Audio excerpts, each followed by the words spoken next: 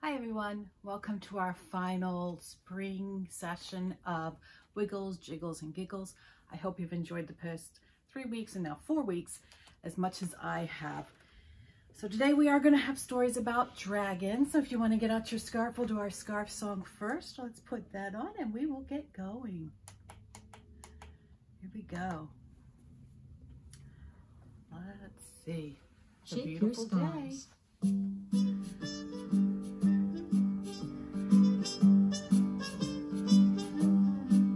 Scarves up, scarves down, shake your scarves all around. Scarves up, scarves down, shake your scarves all around. Scarves in, scarves out, shake your scarves all about.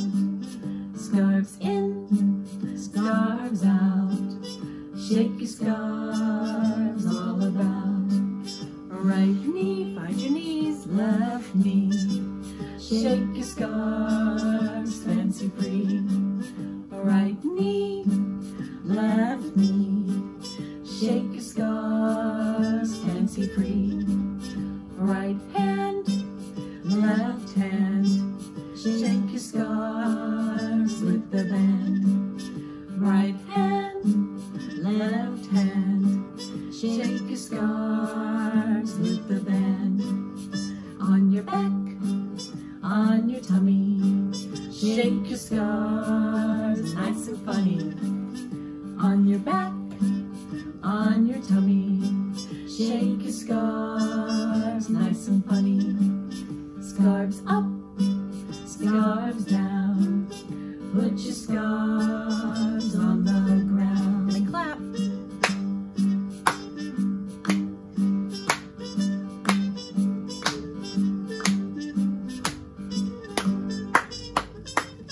Very good. And a bit later we'll have our rhythm sticks. So we put our CD in now. First, we are going to have a dragon story. And I chose dragons, although you'll be watching this a little bit after the fact. On April 23rd, it's St. George's Day in England, just like they have St. Patrick's Day in Ireland, St. George in England. And they wear red on St. George's Day. And he was, they said he got rid of the dragons in England. So, just like St. Patrick's supposed to got rid of the snakes in Ireland. So let's see. The Sunflower Sword. This is one of my favorite dragon stories. It's by Mark Sperry. I'm just watching out my window because I think the Amazon driver is going to come and ring the doorbell. So if the doorbell rings, that's what it is. Okay. Once there was a land filled with fire and smoke and endless fighting, where knights fought dragons and dragons fought knights. And that was the way it had always been. In this land there lived a little knight who wanted to be big like the other knights and fight like the other knights and have a sword like the other knights. But his mother said he couldn't.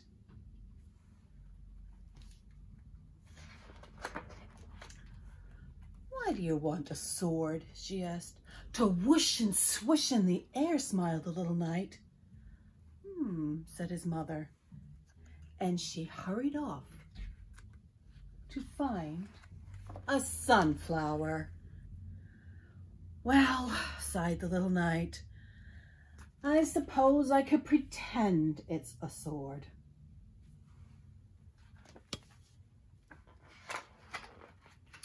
Then he whooshed and swooshed it just to see how well it could whoosh and swoosh. And it whooshed and swooshed very well. "But," said the little knight, "it won't be very good for fighting dragons." "No," sighed his mother, "I don't suppose it will. But keep it anyway."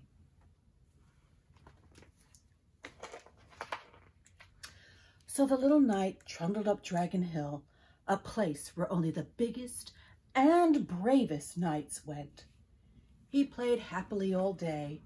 The sunflower sword swung this way and that, and slew not one, not 2, but 3 imaginary dragons.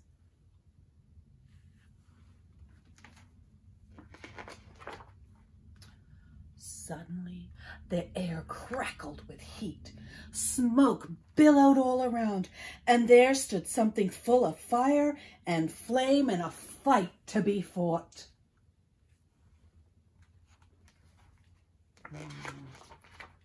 A real dragon.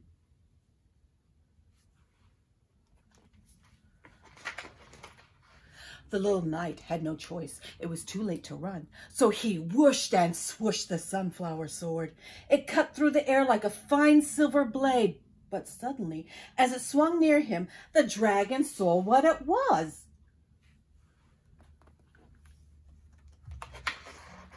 And reached out to take it. Could it be, thought the dragon, has this little knight climbed to the top of Dragon Hill to offer me a flower? Could it be, thought the little knight, a dragon might not be so fearsome after all?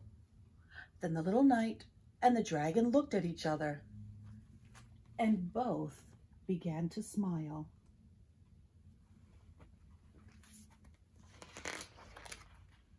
So that's how it happened, as simply as that. From then on, they met each day on Dragon Hill and played much better games than fighting.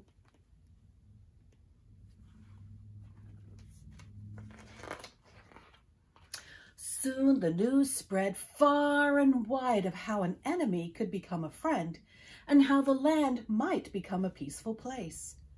One by one, the knights laid down their swords, climbed to the top of Dragon Hill, and waited while the little knight's mother looked on and smiled. I hope you enjoyed that story as much as I did. So if you get out your flannel board, it looks a little different. It's bigger. Looks like the beautiful meadow, and it does have dragons written on the side. You have some colorful dragons, and of course your dragon flannel board story. It's called Colorful Dragons. Spread out your dragons, and when you hear and see that color, you put it on your flannel board, okay? Long ago, in a land far away, colorful dragons liked to play. Up in the sky, dragons of blue. Can you find the blue dragon and put them up in the sky? Their wings glittering as they flew. Dragons so purple up above, their hearts simply full of love. Down in the valley, dragons of green, their shimmering scales the prettiest to be seen. Put that one in the valley. Joining the friendly fellows were the dragons with wings of yellow. There's your dragon of yellow.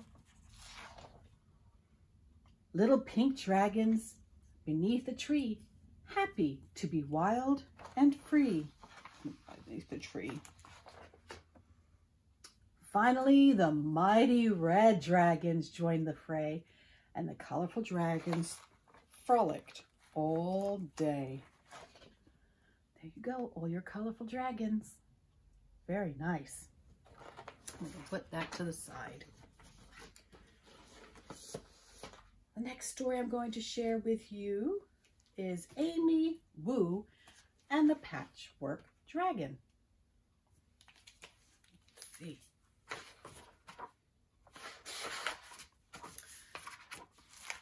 During story time, Miss Mary reads Amy's class a book about dragons.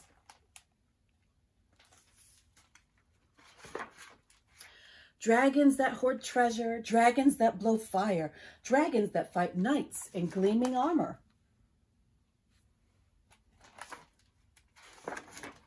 Afterward, she tells everyone to make their own dragons. Make them special, she says. Make them yours. Sam draws a dragon with enormous teeth. He crafts the wings from postage stamps. Willa sculpts a dragon with a big fat belly.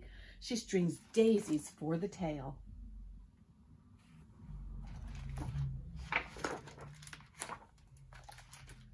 Amy paints a dragon with a long, thin body. It has horns like a stag and claws like an eagle. Are you sure that's a dragon? Asks Sam. Doesn't look like a dragon, adds Willa.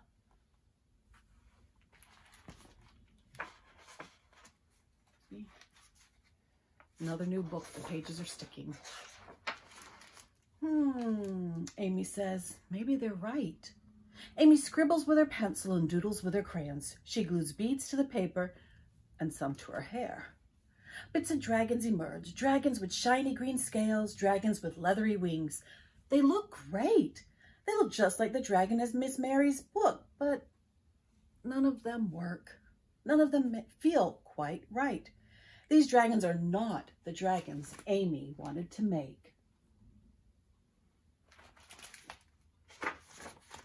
Time to clean up, says Miss Mary. I'm not done, cries Amy. The rest of the class put their dragons on show and tell table, but there's nothing from Amy. Nothing at all.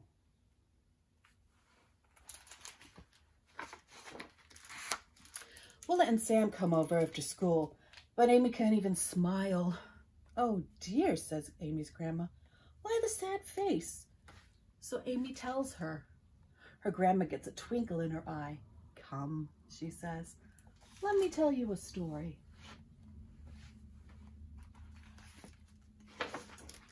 She tells them about dragons that bring down the rain, dragons that are wise and just, dragons that fly without wings.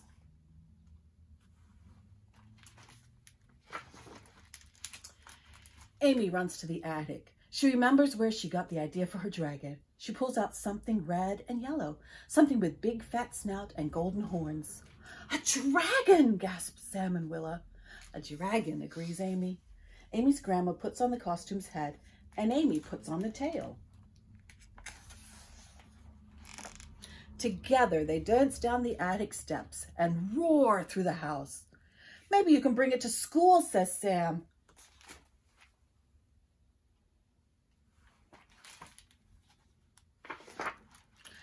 Please bring it to school, begs Willa. Says Amy. She thinks about the dragon in Miss Mary's book. She thinks about the dragons in Grandma's story. Bringing this dragon would be great, but there's something missing. Something to make the dragon Amy's. After Sam and Willa go home, Amy begins to plan. She shows her sketches to her family. Will you help me? She asks.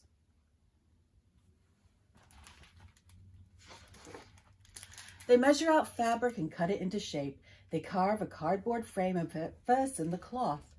Amy knots together 3 silk scarves, and then she adds some beads and some glitter and a lot more glitter, just because.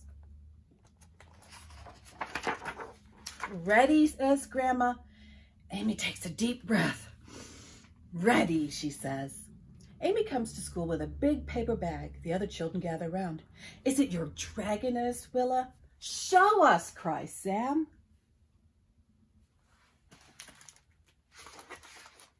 Amy puts on the dragon's head. She invites Willa and Sam beneath the dragon's tail.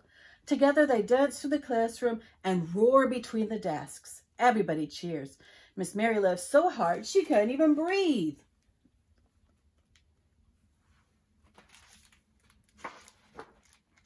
Amy's dragon is red and yellow. It has a big fat snout and golden horns. It has enormous green wings and a tail of 3 silk scarves and beads and glitter.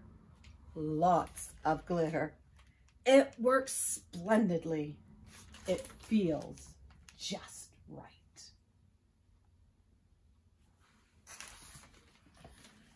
So in the back of that story, there's directions and there's some patterns to make a dragon. So with your grown-ups help, or you need to ask your grown-up if you know how to use scissors, but ask them before you start cutting. You can either cut out these shapes and make your own dragon, or you can trace them, or you can just make your own dragon.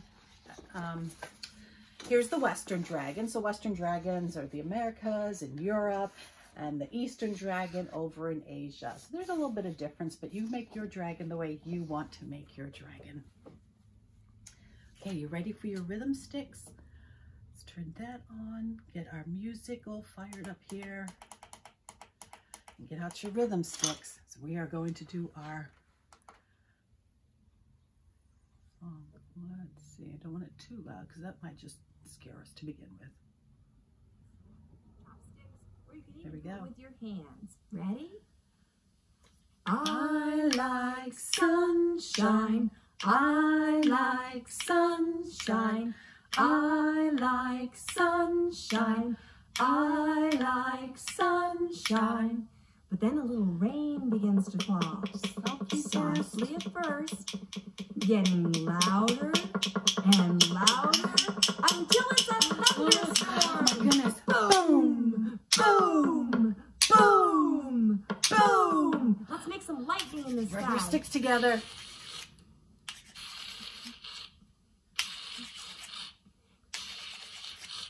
And then the wind starts to blow. That. Whoosh, whoosh, like the sunflower sword. Whoosh, whoosh. And it turns icy cold, icy cold, icy cold, icy cold, icy cold, icy cold, icy cold, icy cold. And then the rain turns into snow, which makes no sound at all. Make the snow come down. Just gentle.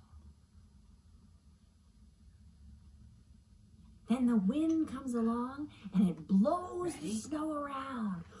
Whoosh, whoosh, whoosh, whoosh. And the snow turns back into rain, hard at first, but getting softer and softer until it's just a gentle pit, pat, pit, pat, pit, pat, pit, pat, pit, pat, pit, pat, pit, pat. And then the sun comes out. I like sunshine. I like sunshine. I like sunshine. I like sunshine. And when the sun comes out, just as the rain is ending, a beautiful rainbow appears in the sky. Make the rainbow with your sticks or your hands. And one puff of the wind blows the rainbow away. There you go. And that's the weather for today. Very good. And of course at the end we'll do our final scarf song. Switch over those CDs. Okay.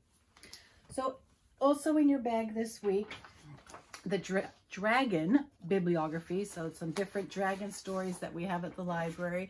You can read through this and see if there's anything you like, and you can call us up or you can go online and request those books yourself. And dragon kebabs, grapes and strawberries. And if you want to use a little frosting and chocolate chips, you don't have to. Now, if you're going to make these, maybe have your grown-up do it, because if you use skewers, there's that little sharp point at the top, so you know, because you need to push it through your grapes and your strawberries. And I don't want you to hurt your fingers, okay? But you enjoy eating those. Your art project this week, beautiful dragon, and then you can blow his streamers so it looks like fire. You have green paint in your package. Now, if you're watching this and you don't have these supplies, it's just a cardboard tube and some paint and tissue papers. You don't even have to use green paint. It's just, I like green. My favorite color is green, so I put green in there. You can make your dragon whatever color you want if you have some leftover paints. Of course, there's the pom-poms for his eyes, and then you put your wiggly eyes on top and some little pom-poms for his nostrils. But make sure it's dry before you start blowing through it, otherwise you're going to end up with painted lips. I think that's about it. We have time for one more story. So I think we're going to do Waking Dragon. Waking Dragons by Jane Yolen, and she does the dinosaur books if you are familiar with those. How do dinosaurs say goodnight? How do dinosaurs eat their dinner? Maybe that's not a title. Dragons wake up. Dragons rise. Dragons open, dragon eyes. Dragons blink, dragons bumble. Dragons leap, dragons tumble out of bed. To brush their teeth, the fangs above, the fangs beneath. Put their jammies in the hamper. Then all dragons skip and scamper down the hole on 4 big feet to the kitchen, there to eat. Breakfast waffles topped with syrup, which makes dragons really cheer up.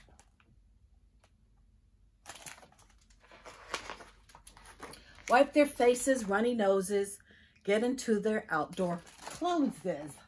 Oh my goodness. Kiss their dragon mom goodbye, leap from cave into the sky.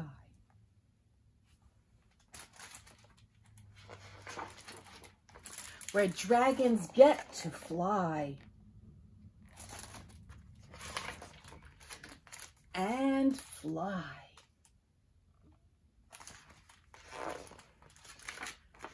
And fly.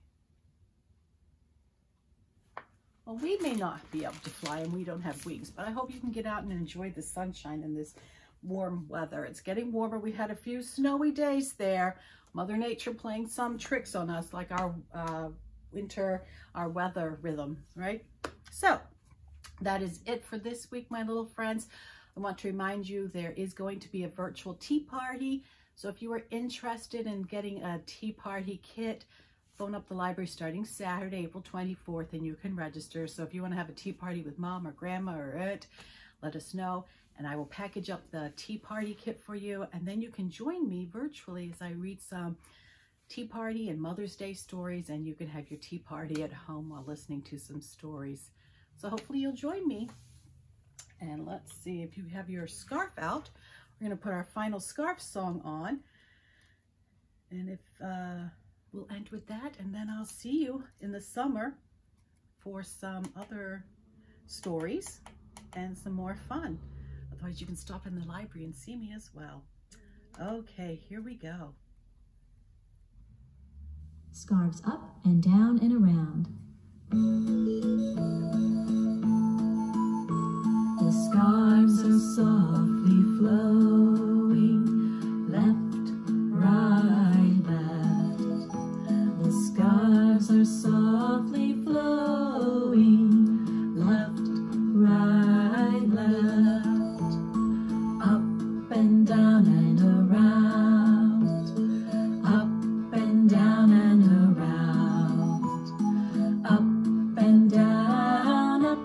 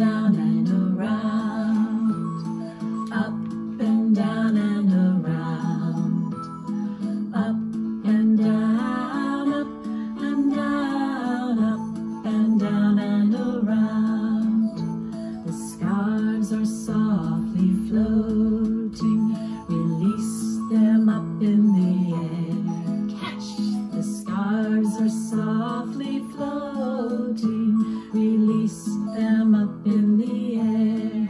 Catch. Up and down and around it. Up and down and around it. Up and down, up and down, up and down and around. Release them up in the air. Watch them float to the ground. Release them up in the air. Watch them float to the ground. Up and down and around. Up and down and around. Up and down, up and down, up and down and around. Up and down, up and down, up and down and around. Very well done. Until we meet again, my little friends, take care. Remember to listen to your grown-ups because they love you. Take care. Bye-bye.